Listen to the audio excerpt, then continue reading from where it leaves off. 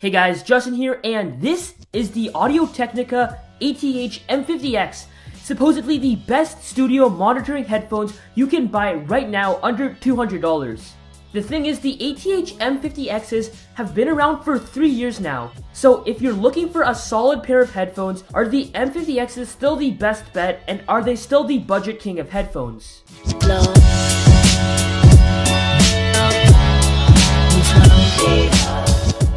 So to kick things off, at the price of $150, you're getting a lot more than what you pay for. In fact, I've seen these for as low as $100. These headphones are built really well, and while it's made out of plastic, it's pretty robust and light on the head also. So while I'm using these, I don't feel that much of tension and clamping on my head, which is really comfortable. The M50x's do look pretty great, and they have a nice classic look and feel to them, but if you do want to spice them up to the next level, these are D-brand skins. I think they look pretty dope, and they protect against scratches also. So go check D-brand out if you want pop for your headphones or any other device. I'll leave a link down below. So the cable included with the ATH-M50x's are detachable, which makes things a ton easier for replacement, but they are a proprietary cable, so if you do happen to snap or twist the cable to break it, you will have to go to Technica and get one straight from them. Now, the ATH-M50x's are great for portable use, trust me. I usually just fold them up and throw them into my bag without having to worry about them. In fact, these are the headphones that I do bring everywhere whenever I listen to music on the go, edit video, or just anything in between. Alright, so I've also got to say that these Technicas are probably one of the most comfortable pair of headphones I've ever used. You get a swivel design and the ability to extend, which allows for some really nice adjustments to any shaped head out there. Compared to a ton of other headphones out there, these ones feel really great on the head. I use these M50x's to edit video for hours on end, and I can't come up with any major complaints. The headband has a good amount of flex, so whether you have an extremely narrow or large head, the M50x's have you covered.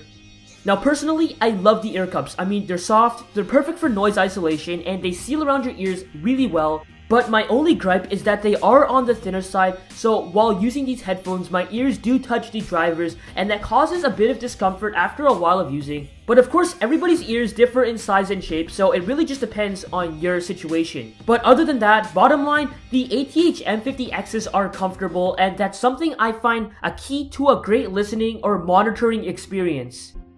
Obviously, the most important part of any headphones out there are how they sound, and the Technica ATH-M50x's don't disappoint. So of course these headphones are primarily designed for audio monitoring, and with that you get a neutral or flat sound. You can definitely notice less bass, especially if you're someone coming from a more consumer-based headphone, as there isn't any added bass, which is great for more accurate monitoring experience.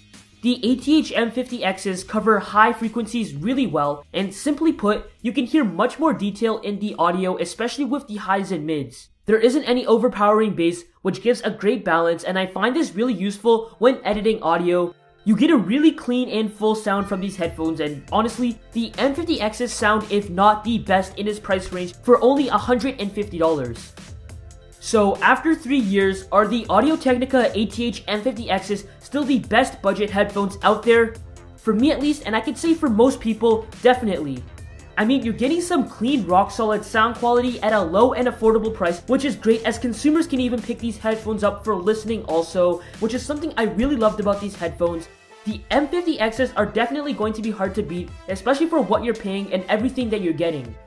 Anyways guys, that about does it for this video. If you made it all the way to this part of the video, go ahead to the comment section down below and use #milkbag. As always, if you enjoyed this video, make sure to hit that thumbs up button, and be sure to let me know in the comment section also what videos you want to see in the future. But other than that guys, thank you so much for watching, and I'll see you next time.